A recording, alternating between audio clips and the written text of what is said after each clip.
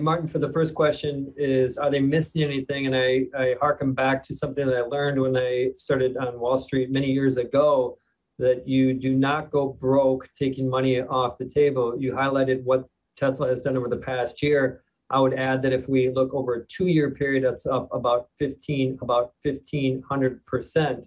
I think that those major supporters either lightening their load or exiting their position is more just about them managing their wealth, and it's an indication about what Tesla has ahead of it.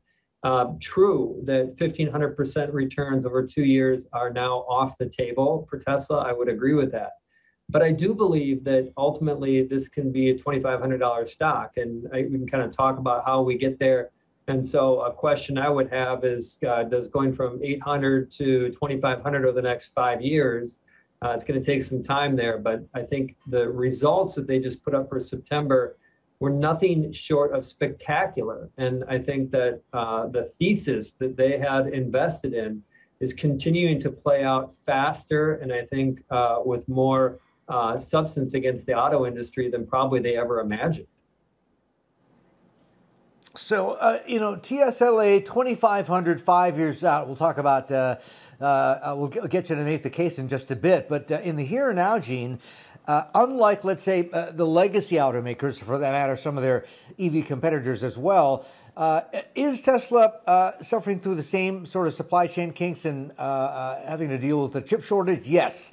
But they seem to be managing pretty darn well. If you take a look at their deliveries, they're still far. I mean, the lead between them and the legacy car makers just continues to be nice and wide. What are they doing that their rivals are not able to get a handle on in terms of this chip shortage?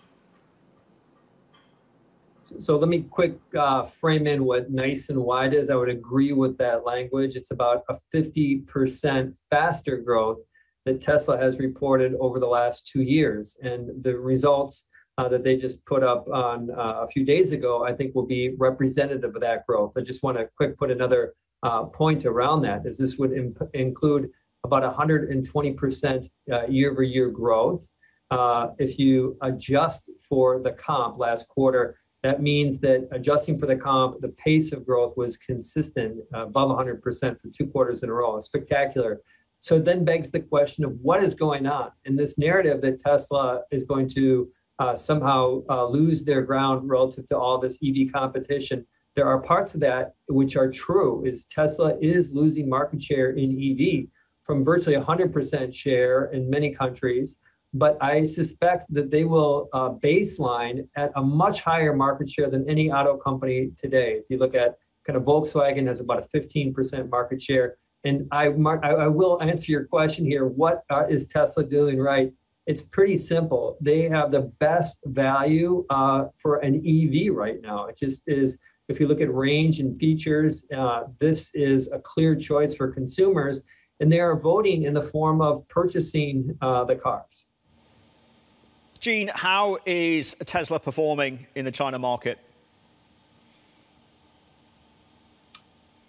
China's been a challenge. And I think in part because there are many automakers, EV automakers, NIO, for example, that have had a ton of success. I think that their share has diminished. And I think it's still an important market that's on the table. I'd be curious to see how deliveries are going to play out over the next few quarters. And I would just put this, if I was in Tesla's shoes, getting China right is probably the biggest lever for upsize.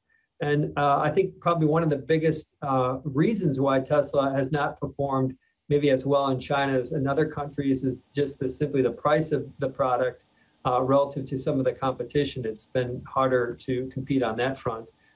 Still a long ways to go. I suspect that they're going to be pushing down the price of Model Y and Model 3 in China, which should probably help boost sales in the year to come.